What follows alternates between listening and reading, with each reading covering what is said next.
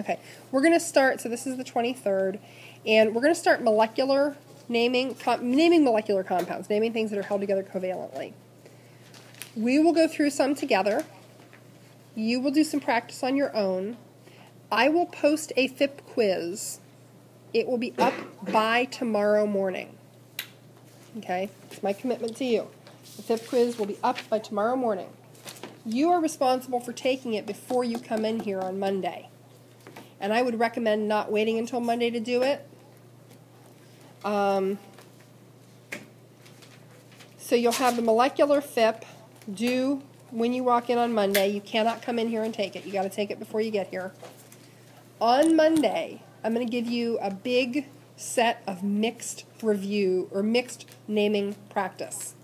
So it's going to be all the kinds of things we've done, all thrown into a basket, jumbled up, slapped on some paper. You're going to practice them.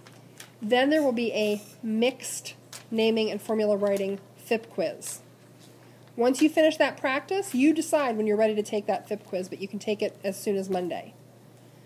Once you have taken that FIP quiz, you are eligible to start taking your naming quizzes. Okay? And once you start taking your naming quizzes, then the clock starts ticking. So we'll talk more about that on Monday. I don't think anybody will take their first naming quiz before Tuesday, would be my guess. So you'll have Monday to practice, take your FIP, see where you're at, see how good you are, and keep moving. Okay, so let's do molecular naming.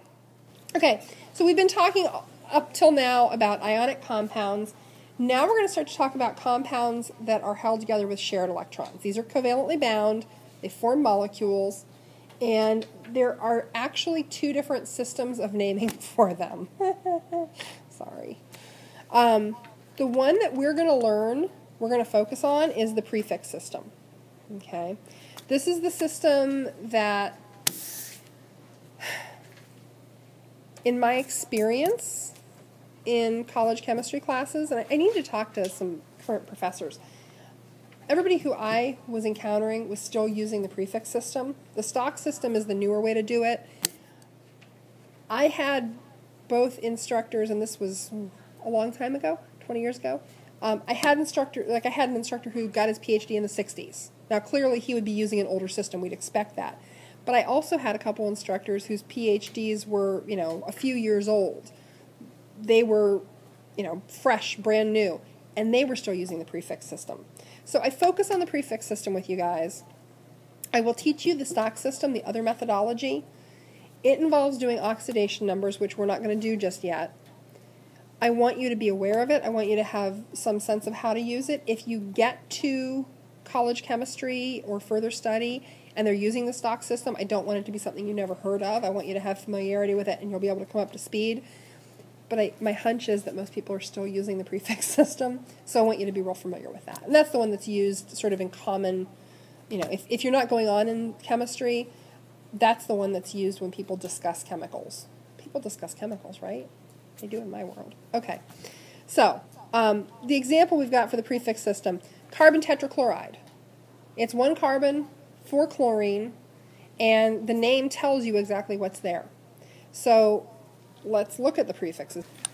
Okay, when you use the prefix system to name a molecular compound, the less electronegative thing is first. If they were ionic, this is the thing that would be a positive ion. This is the thing that's essentially not pulling in as much of the electron cloud. This is the thing that's giving up its electrons pretty easily. You only need a prefix on the first item if there's more than one of that atom. So notice in CCl4, we don't call that monocarbon tetrachloride. The fact that we're saying carbon tells us there's at least 1 carbon atom present. So you never put the prefix mono on the first thing. Okay. The second element is whatever is more electronegative. If these were forming ions, it would be the thing that would be the negative ion. And that gets a prefix no matter how many there are. And it gets the IDE ending, just like anions. So that can be a little bit confusing. So this is, like we said, carbon tetra, which is 4, chloride. And that's all one word. I should make that clear. tetrachloride. Okay, the prefixes, and you just have to memorize these. Most of them are pretty easy. You know, mono, di, tri, you could do in your sleep. Tetra, if you've ever played Tetris, there are 4 ways to set down any block. Penta and hexa are easy, pentagons, hexagons. Hepta is a weird one, but you'll remember it. Octa, octagons, nona, nona, and deca for 10. You've got all those associations of decades and things like that.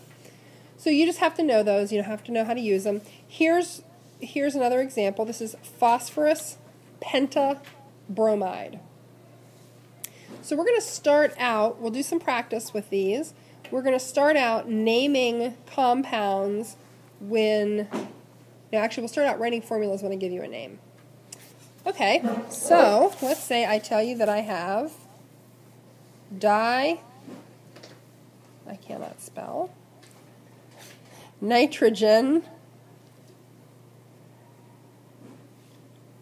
trioxide. Okay, so that's N2O3. Let's look at phosphorus is good for these. Tetraiodide. Phosphorus tetraiodide.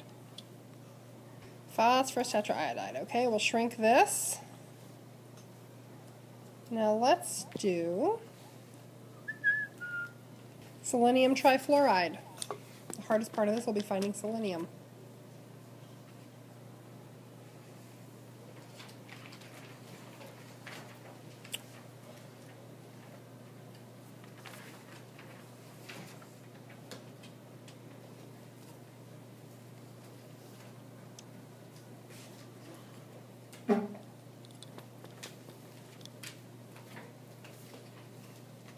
Okay, compare notes.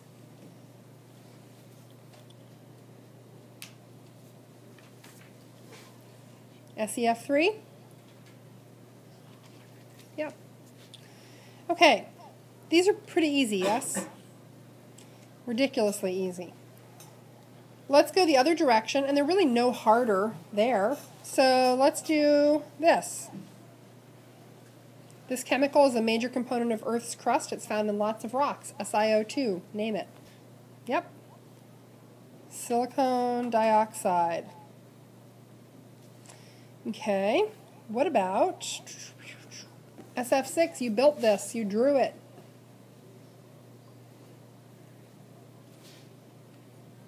What's it called? Sulfur hexafluoride.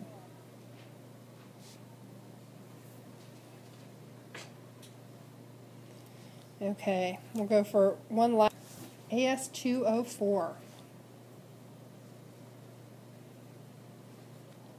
What you got? Diarsenic tetraoxide.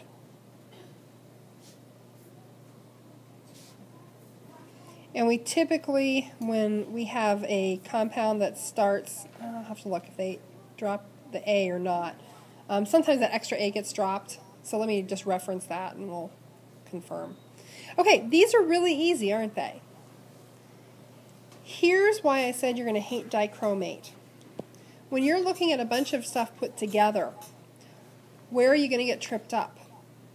You're going to get tripped up when knowing, ooh, is this ionic or is this molecular? Do I use prefixes or do I crisscross? Ah! When you see a name, and that name is something like, blah, blah, blah, dichromate, what's it too easy to do? Assume that this is molecular.